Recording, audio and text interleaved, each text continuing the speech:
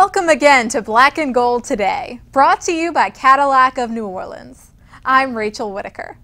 It's finally a game week as the Saints head to Baltimore to start their preseason on Thursday.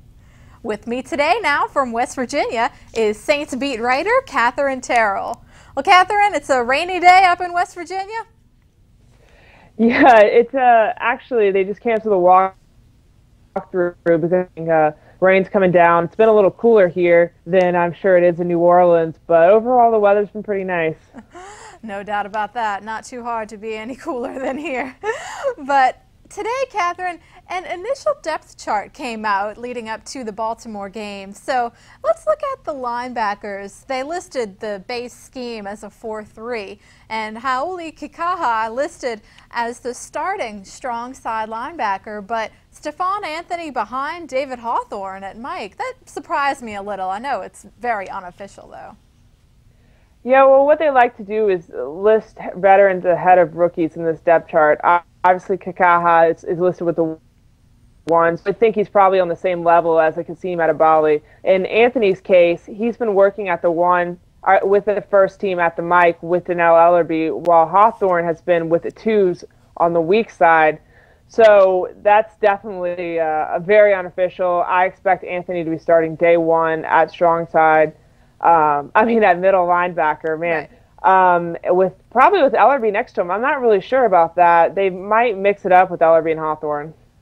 Right, Ellerbe coming back from missing some time just today, actually. And yeah, Anthony, just at the scrimmage and really all through camp, it just seems like he's really taken charge and command of the defense. Very, very confident. So we'll see what he can do as the first preseason game comes up. And we'll have more right after this. What's one of the nicest things that comes with your new Cadillac from Cadillac of New Orleans? 0% interest. Get 0% interest on all new Cadillacs, now at Cadillac of New Orleans. New owners, new attitude, on Lime Street in Rye in Metairie. Welcome back. Well, Katherine, somebody else I wanted to talk about is safety Vinny Sunseri. He had yet another interception at today's practice, at least 2, maybe even 3 so far this camp.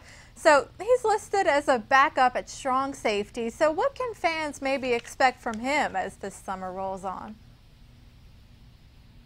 Well, I think he's definitely a guy that can mix in the sub packages.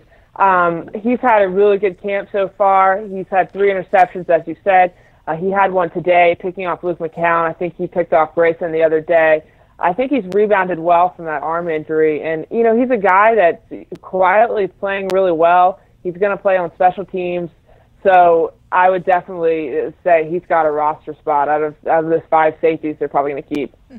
Right, one of 2 fifth-round picks that the Saints got last year, and after being put on IR, he came back and before that rather, he did a lot on special teams. So again, preseason coming up, we'll see these guys in a game atmosphere finally. Well, Katherine, thanks a lot. Talk to you later. Thanks for having me. And don't forget to follow me on Twitter, everyone, at RachelW504 for links to every show.